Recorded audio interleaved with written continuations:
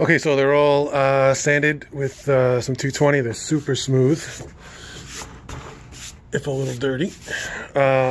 Super smooth. Then I wiped them down with a rag, cut out the circles for the eyes because that doesn't affect the outline. So now this is good for two things. We will spray the black around the eyes, and then here we have for the white eyeballs. And what you do is you cut out some of the black, the outline, and you put some packing tape over it so that the spray doesn't go through. So now I can line up. I find my corner there, boom, and boom. And now I know I can spray here. The packing tape keeps the paint from going through. I will extend this. Okay, so we spray painted each one. I'm going to use like a copper on this one. I'm going to use a grayish on this one. Something over black, I'm not sure. Red. So these are going to be, this one's going to be, I'm going to use that orange that I like so much, but I don't have orange spray paint, so I did a yellow and red. That's good. Then I had this kind of Oasis, Caribbean blue, whatever. Anyway, the problem is that the edges, I don't want to say end grain because it's not grain, but MDF is very tricky. So I'm going to have to paint these by hand with a brush to really cover the edges.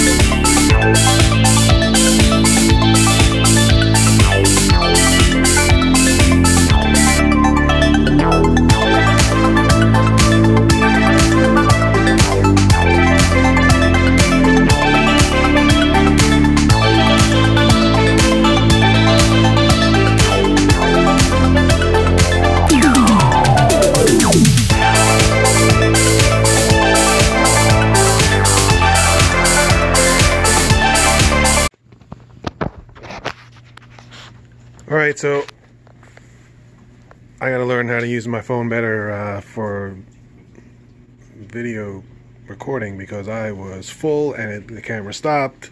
Anyway, here's what we got.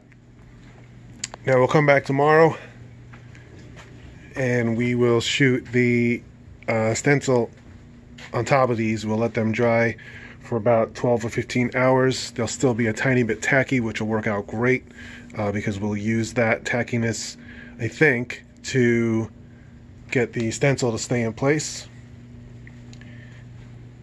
As you can see, I couldn't just leave the colors solid. I had to mess around pulling some of the drip from the other colors, from one color adding it to another. I added the white from this one to the purple and also to the orange.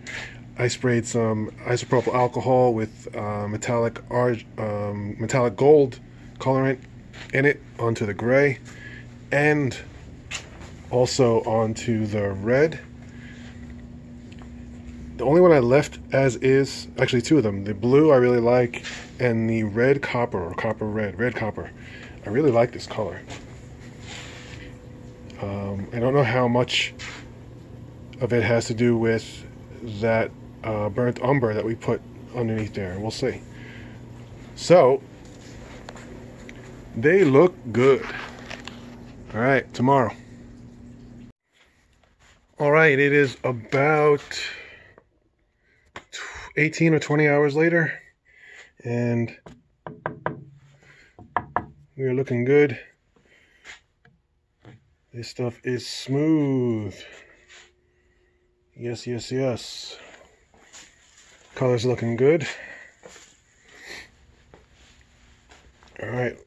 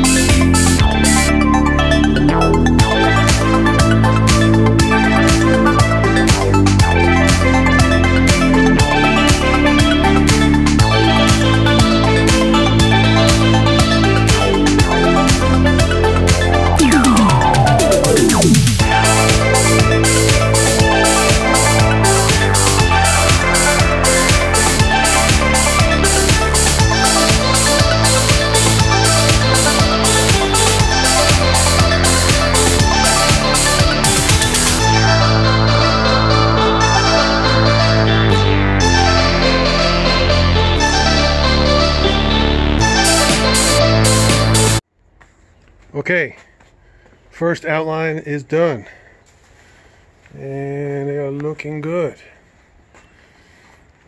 Now here's the thing about stencils. Remember those bridges we had to make to keep certain things covered? Well, they leave little voids, right, in your lines.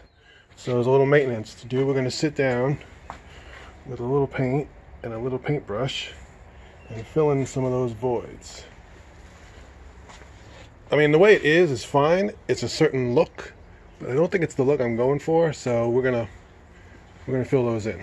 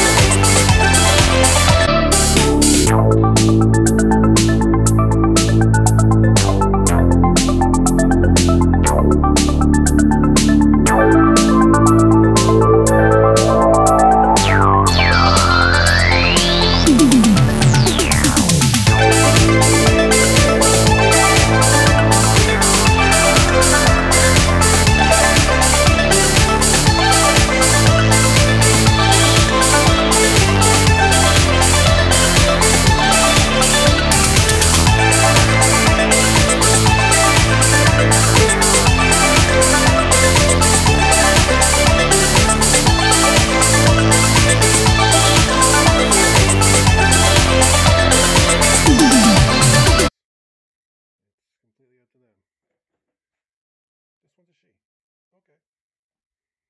So now we're gonna mix up a big batch of clear and pour it over these little cute robots, and that's it.